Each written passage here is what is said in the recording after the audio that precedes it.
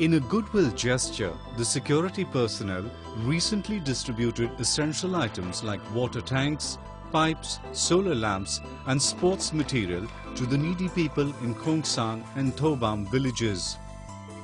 Stationery and furniture items were also gifted to Khongsang Primary School to help improve education standards.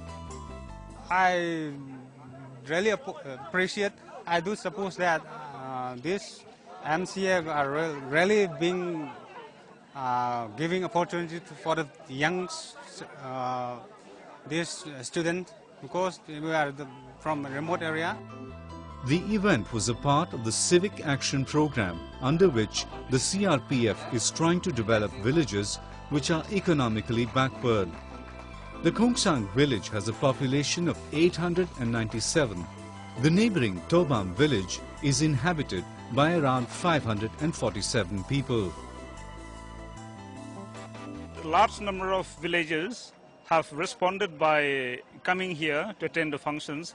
This indicates that they are trying to come to the mainstream and they wanted to develop themselves, because hearing that the CRPF is organizing these civilization programs for the upliftment of the village.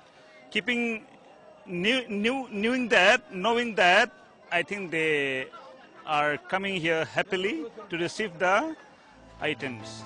With decline of militancy in the northeast, the security forces have been focusing on bringing about social and economic development of rural areas.